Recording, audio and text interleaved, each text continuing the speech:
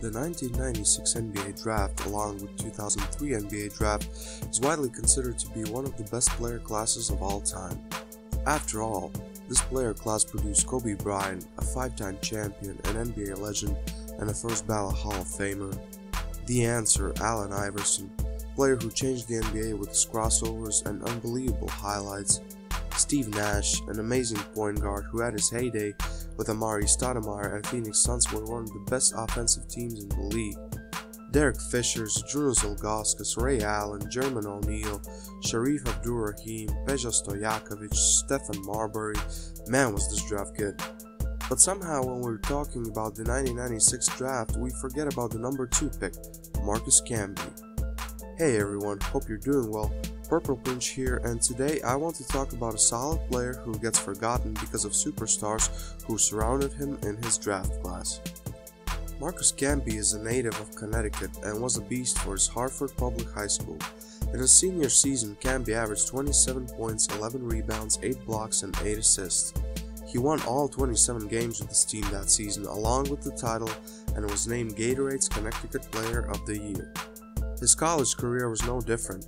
Camby was playing for UMass Minutemen, where he was a monster defensively. Camby registered a record 105 total blocks in his first year in college. He won a bunch of awards, including Freshman of the Year, John R. Wooden Award, and Naismith College Player of the Year in 1995-96 season. Camby set a tournament record of 43 blocks in 11 games, and after 3 years in college, he decided it's time to enter the NBA draft. Marcus Camby was selected number 2 overall by Toronto Raptors, and in his rookie season he averaged almost 15 points, 6.3 rebounds, and 2.1 blocks per game. He also made the NBA All-Rookie First Team. Next year his point production slipped, but he upped his rebounds and led the league in blocks with 3.7 per game. Somehow though, Marcus wasn't what Toronto expected, so they traded him to New York Knicks for an aging Charles Oakley.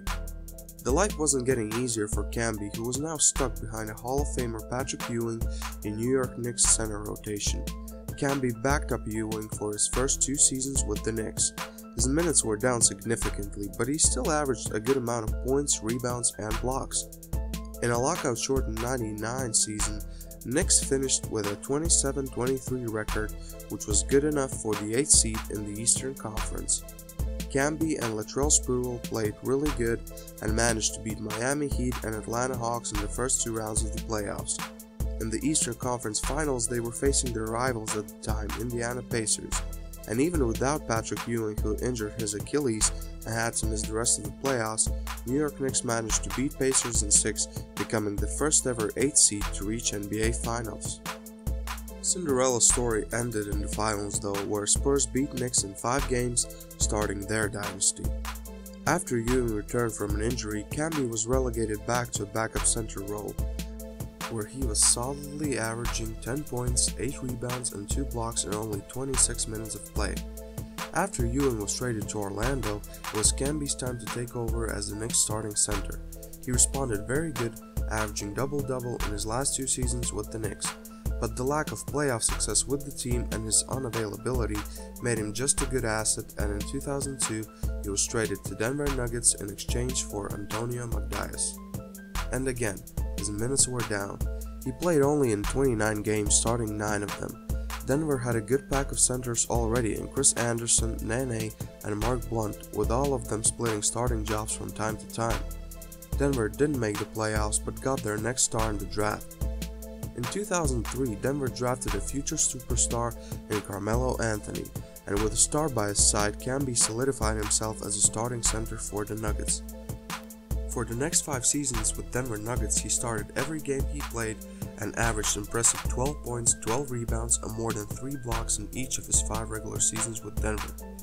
However, the lack of postseason success was also following him in Denver. Nuggets made the playoffs each season with Camby as a starting center, but every time they were bounced out in the first round. His stats in playoffs showed that he was performing very well as a defensive center. He averaged more than 11 boards per game in each playoff series and added around 3 blocks per game as well. In 2007 playoffs, he averaged almost 15 rebounds per game, but his field goal percentage was miserable. In the last playoff series with Denver Nuggets, he shot only 23.8% from the floor. Denver didn't believe that Camby could become better at this point in his career and traded him to Los Angeles Clippers, essentially for a swap of second-round picks, and Camby wasn't happy.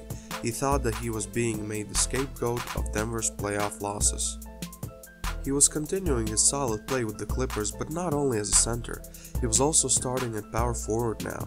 As usual, he got his impressive regular season numbers when it came to rebounds and blocks, but he couldn't make the playoffs with Clippers, so he got traded to Portland Trail Blazers, who needed a solid center after battling with injuries to their starting centers Greg Oden and Joel Prisbilla. Portland did make the playoffs, but unfortunately for Camby, they got bounced out in the first round again.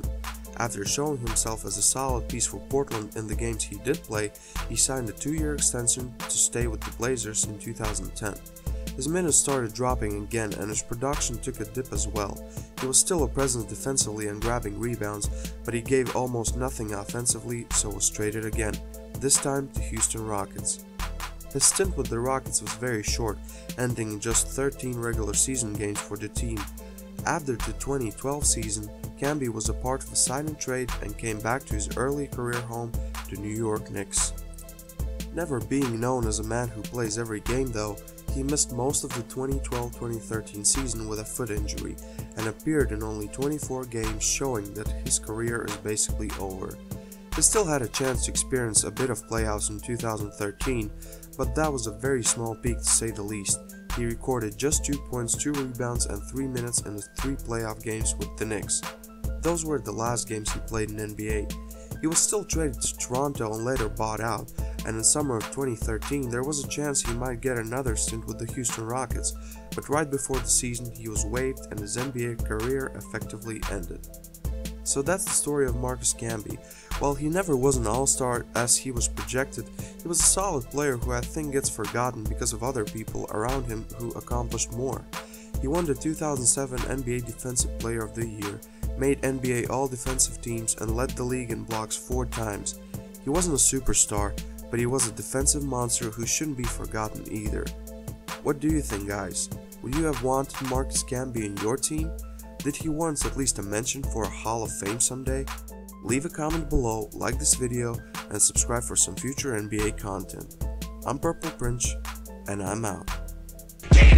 I got broads in Atlanta, just to the lean the family. Credit cards in the scammers, hitting the licks in the van. Legacies, family, wait and see, look like a panda. Going out like a Montana. Honey killers on it.